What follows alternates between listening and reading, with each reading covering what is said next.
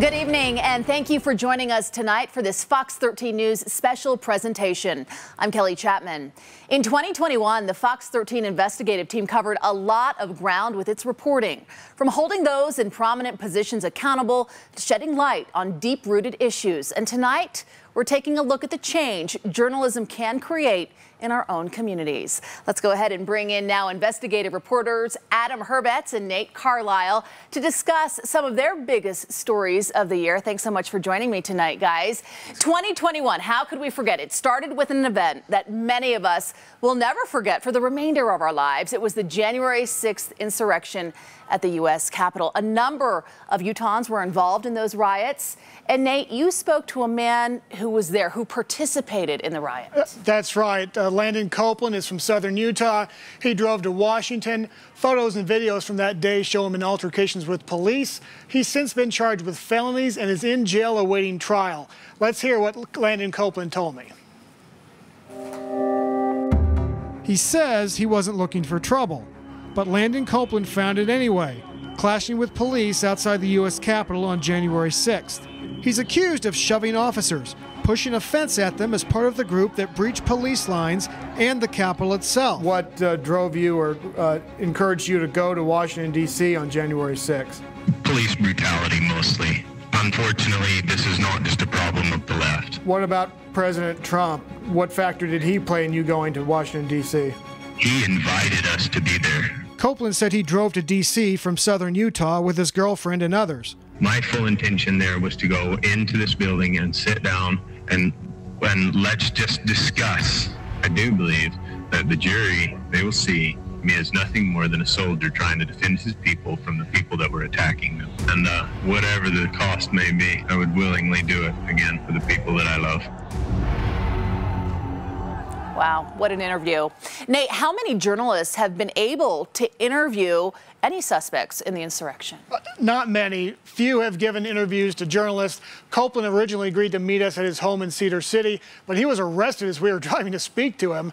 That interview you saw is actually via the visitation system at the jail in Hurricane, Utah. What is the status of the Utahns charged in the Capitol riot? 7 Utahns have been charged. Copeland has the most serious charges. He could go to trial in 2022. One man from Sandy's pleaded guilty to a misdemeanor for being somewhere he wasn't supposed to be that day. He's scheduled to be sentenced in January. If similar guilty pleas are any guide, he will not receive prison time. Nate, thanks so much. You'll have to let us know what happens. I've got to bring in Adam Herbets now. It was earlier this year. Adam, your investigation exposed an executive at the University of Utah who got the job essentially from a resume that he built upon lies and fabrications.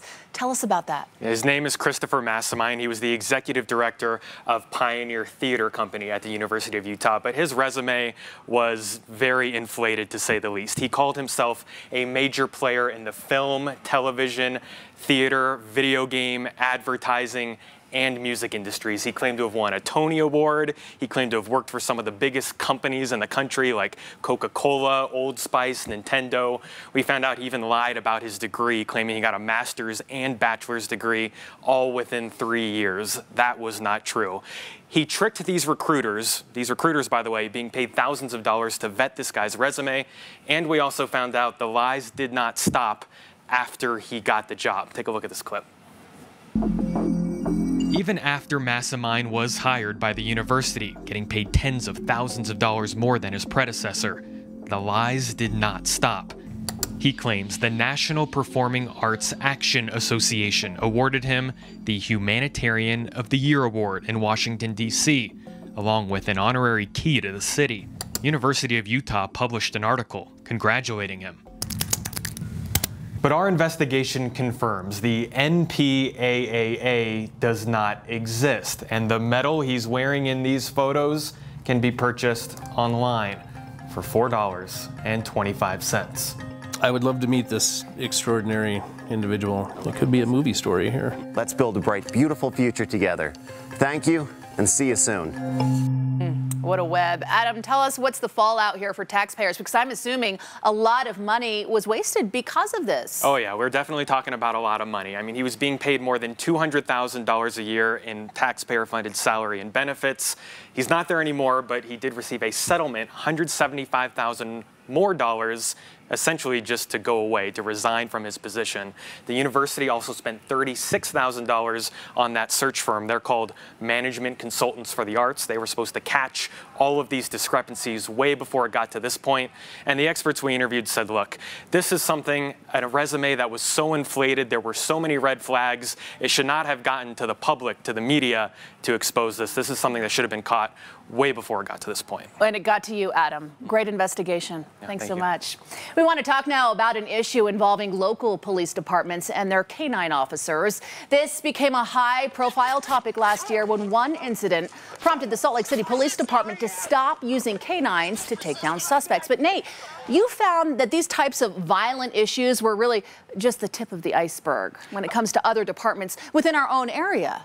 Yeah, our news gathering partners at the Salt Lake Tribune obtained videos from Salt Lake City, West Valley City, and Unified Police. Of the 39 videos we watched, 8 showed suspects with their hands in the air or face down with the canine's bit. And in 7 other cases, the suspects actually were in handcuffs and the dogs kept biting. This has led to some litigation against police. Forces in Utah, dog handlers, though, say this isn't such a black and white issue. Here's what one former handler says. Hit that guy! Hit him! Hit is the command canine handlers give their dogs to attack. You see our client standing on the counter of the Burger King with his hands in the air, completely giving himself up, and the officers pulled our client off the counter, and then the canine officer ordered the dog to hit several times. This boy reacted and started to try to grab the face of the dog to pull it off of his leg, and then he was met with orders from the police. Stop fighting the dog! Stop fighting! Well, it depends on what your definition of complying is. Joe McBride is president of Salt Lake City's police union. He says just because someone's hands are up or the person is lying on the ground doesn't mean they're not a threat. If they're in a situation where they can still access a weapon, or they can still flee, or they're in a vehicle, or they can do something that puts the officer in jeopardy, they're not necessarily compliant. But you're saying in those circumstances it may be appropriate to go ahead and order the dog to attack anyway or bite anyway? Correct. I'm not fighting, sir. Please, come on. I'm not fighting, sir. Please. Come on up. Gosh, those canines so valuable to police departments despite seeing that video, Nate. Will Salt Lake City still be using their canines to apprehend suspects? They're not using the canines to apprehend suspects right now, but they still are using dogs. I mean, they're using dogs still to sniff drugs, sniff for bombs, those sort of things. Those are different skill sets for dogs. Not every police dog is trained to attack. All right, Nate, thanks so much. We're just getting started here. Such great stories, guys. Still ahead, years worth of smudged paperwork leads to customers on the hook for thousands of dollars in payments they never agreed to. How it happened and what's changed, all thanks to our investigation. Plus, it's a false and misleading statement. That's a violation of the Consumer Protection Act. Vivint Smart Home is being sued in federal court, and this video is playing a key role in the case. We'll explain the allegations brought against the company. Stay with us.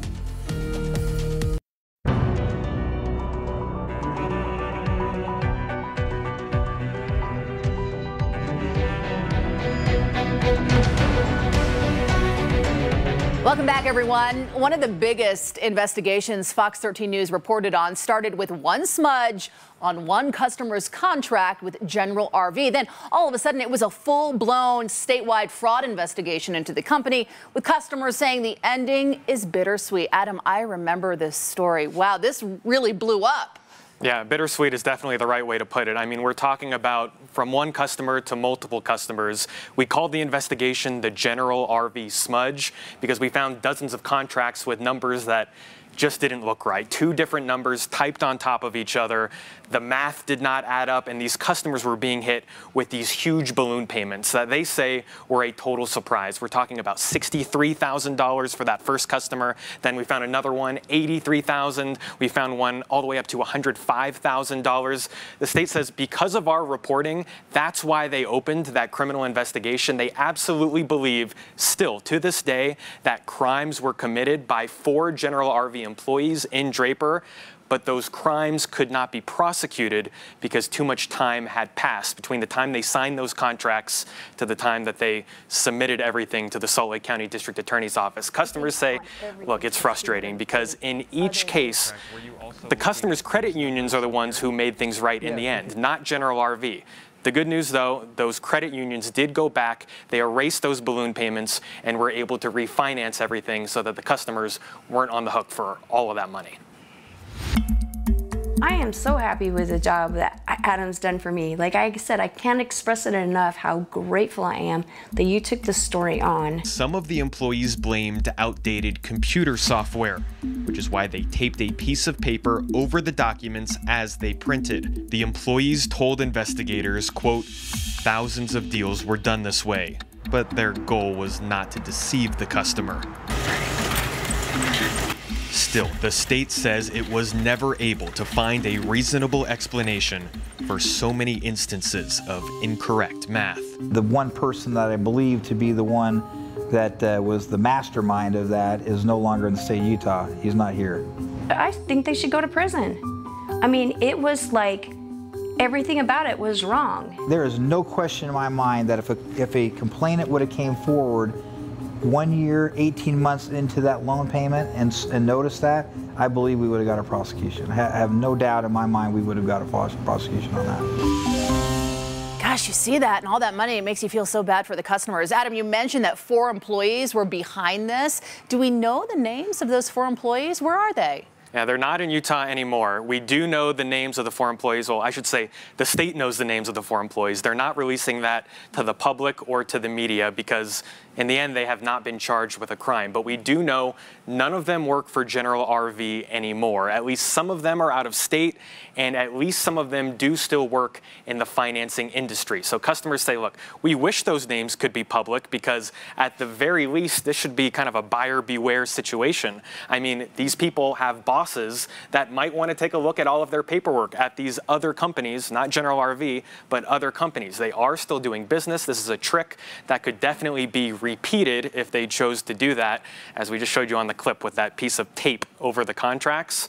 And customers need to know how to catch it before too much time passes, because it's a statute of limitations here that really was the It's heartbreaking for the customers, yeah. Adam, what was the motive behind messing with those numbers? Well, if they don't make a sale, they don't get a commission, right? I mean, at the end of the day, these are customers who said they would not have bought an RV if it weren't for the fact that they were able to finance it over this very long period of time. In most cases, we're talking about 20-year loans, but instead what they found on their paperwork was a 10-year loan with that big balloon payment at the end. So no sale means no commission, which means no money for the people who were doing this. From the time you started this investigation and talked to that first customer and then multiple customers started coming out of the woodworks, has General RV ever reached out to you? They maintained from the very beginning that their employees did nothing wrong. Essentially, we did an internal investigation and we found that our employees have done nothing wrong. Obviously, the state investigators disagree with that, but here we are today at the end of 2021 and General RV is not changing their mind. Oh, nice job. Thanks, Adam. It's Kelly. One of the biggest names in Utah business is Vivint Smart Home. Over the years, the company has been cited for bad sales practices. And Nate, you found a video that's been cited as evidence in a lawsuit that's nationwide. Tell us about it. Yeah, competitor ADT is suing Vivint Smart Home and accusing it of using unscrupulous methods to take their customers. This video we're about to watch was recorded by a homeowner in Maryland.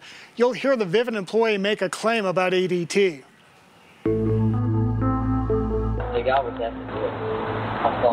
The man you see in front was then a regional manager with Vivint Smart Home. With him, a trainee.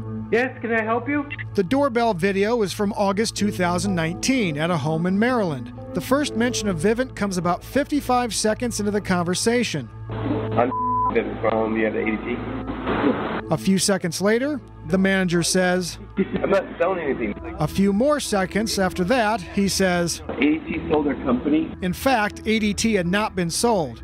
So that statement stood out to Maryland Assistant Attorney General Karen Strawn. It's a false and misleading statement. That's a violation of the Consumer Protection Act. We showed Strawn the video. She saw other concerns. And he has to identify himself, his company, and what he's doing to start off. Makes you want to put a no soliciting sign up on your door, doesn't it? Nate, this is tricky and deceptive. Do these tactics even work with homeowners? It depends a little bit on your definition of work. If you look at the lawsuit that ADT filed, they attached a list of about 250 similar episodes. And when you go through that list, it makes pretty clear that a lot of people did wind up signing over with Vivint Smart Home, not realizing they were actually switching companies. And so some of those folks, you know, it impacted their credit, or they had to go back and try to get out of the Vivint contract and stuff like that. And then when you keep looking at the complaint, it also points out that a lot of customers don't complain at all. So we don't know how many people switched over to Vivint Smart Home that are still with Vivint Smart Home. I know this has obviously been difficult for Vivint as a company. Is this the only trouble they've had to deal with this year? No. So Vivint Smart Home earlier this year settled with the Department of Justice. It announced a $3.2 million settlement with the company. Then the Federal Trade Commission announced a $20 million settlement. Both cases have to do with how Vivint was signing up customers who, in some cases, didn't consent to accounts in their names. One FTC commissioner referred to this as identity theft. There's still lawsuits against Vivint over all the sales practices we've talked about here. We'll watch to see if there's any resolution to those cases in 2022, Kelly. As far as Vivint, though, as a company, what are they saying? Are they just bad apples within their sales force? That's kind of Vivint's explanation for a lot of this, yes. That, you know, these were rogue actors, that they've fired or terminated a lot of people that were doing this. You know, some of ADT's complaints actually addresses that there's some contradictory evidence there. Nate and Adam, thank you so much. We'll have much more from the Fox 13 News investigative team right after this. Stay with us.